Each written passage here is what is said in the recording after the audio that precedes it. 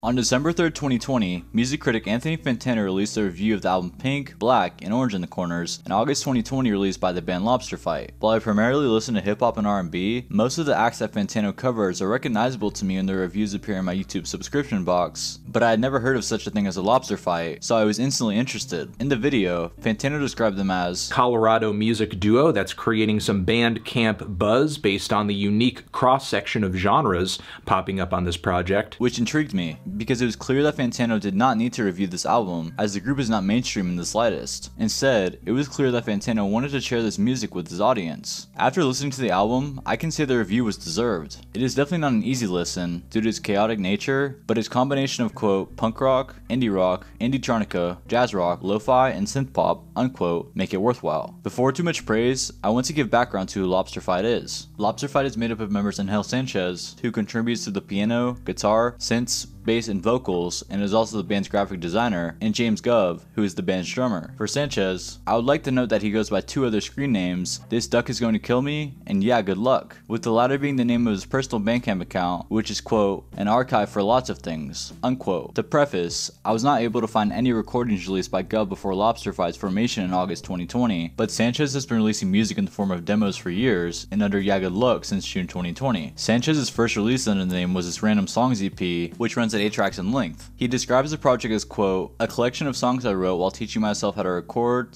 mix, master, unquote. Seeing as this project was not meant to be a cohesive unit, I'm going to omit the tracks 2 and Short Song from my discussion, as they would later land on Pink, Black, and Orange in the Corner. The second track on the tape, Settlements, is half song, half screamed, and is backed by a distorted electric guitar and 8-bit instrumental. This is the perfect track to start with, because it is so foundational and revealing for the sound of Lobsterfight. Its vocals being half sung, half screamed, reveal the ever-apparent combination of folk influences and emo and punk influences on Sanchez's vocal performances. The instrumental's nature is also foundational in the same way, because nearly all of Lobsterfight's songs utilize electronic distortion. For the rest of the track listing, it simply continues these styles, but I would like to note one more influence apparent in Sanchez's sound, with that being that his vocals sound heavily reminiscent of folk-era Bob Dylan, in a good way. The day after this release, Angel would release his Applying for Jobs EP, a 2-track pairing of Applying for Jobs, and Anyone Know Where I Can Purchase a Comedically Large Spoon? When describing the tape, Angel labeled it as, quote, influenced by lo-fi hip-hop, and it is exactly that, because the tape instrumentally is piano-based, but distorted to be representative of lo-fi hip-hop. 2 months later on August 31st, Lobsterfight would officially form through the release of their debut album, Pink, Black, and Orange in the Corners. I believe a perfect description of this album would be that it is a beautiful juxtaposition of eclectic and chaotic emo and nostalgic and ideal folk music that is backed by distorted instrumentals. This description comes to life within the first 10 seconds of the album's opener, Equals Zero, by Lobsterfight interrupting the idealistic synths that opened the album by having Sanchez deliver brass screaming over said instrumental. The following track 2 seems to possibly use the same instrumental as Equals Zero, and for that, it is more of the same, which is not even that bad in my book. Instrumentally, the album's third track 3 is my favorite due to the distortion that was applied to the track's guitar, which makes it incredibly unique. The next track, Moon Pie Biggerstaff, is probably the most difficult listen on the album, but the energy that Sanchez and Gov put forth make it the album's hardest track. Instrumentally, the fifth track 5 is more of the same,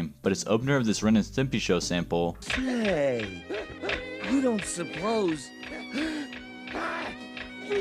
he's unhappy? is reflected in the lyrical content that deals with a heartbreak. At the back end of 5, I would like to note the inclusion of a repeated looping of a cat meow followed by a man, possibly a sleep paralysis demon, screaming, because this directly reflects the album art where this is occurring. For both the 6th track, which is untitled, and the 8th track, Short Song, they are instrumental only. For the untitled 6th track, it gives me a feeling of progression or travel, which while it is probably not inspired by, reminds me of Pink Floyd's On the Run, which is meant to sonically represent travel. Short Song, the album's closer, is simply a beautiful and uplifting instrumental folk piece. Nestled between these though is Frog, which is a 12-minute in length masterpiece. Only its first half contains lyrics, with Hernandez discussing here how he metaphorically welcomes the fact that he cannot jump as high as a frog. For its back half, a looped instrumental of a guitar and a drum break are played, but accompanied by synths and other instrumentation that progresses the track to its close. To be completely honest, although I cannot say I listen to much folk, emo, or lo-fi music outside of the classics, I can say without a doubt this album is incredible. My only outstanding critique of the album would be its vocal mixing, in that Sanchez's vocals usually sit at the back of the mix, but I assume that just comes with its lo-fi nature. After the release of Pink, Black, and Orange in the Corners, Lobsterfight was signed to the independent and Atlanta-based label Flea Collar Tapes, which was founded in 2020 and seems to be signing other Bandcamp artists on October 5th. Since their signing, they have released one song, The Restaurant, as part of his split alongside Art is finally happy. The restaurant is not alike to any of their previous work, in that it is heavily synth-based rather than the hard guitar and drums of the album. It is a really enjoyable listen though, and a good standalone single. As mentioned at the top of the video, Anthony Fantano reviewed Pink, Black, and Orange in the Corners in early December 2020, which has created an explosion in popularity for Lobsterfight relative to the size of their fanbase prior to the review. Fantano rated the album a 7 out of 10, with praise for nearly every track except for 2, which he did not enjoy the execution of. Since the review, there has been an outpour of support for Lobsterfight, with many in their YouTube comment sections already labeling the album as a masterpiece and classic. With this outpour of support, I feel like Lobsterfight's popularity and sonic quality will improve exponentially. I wish all the best to Sanchez and Gov.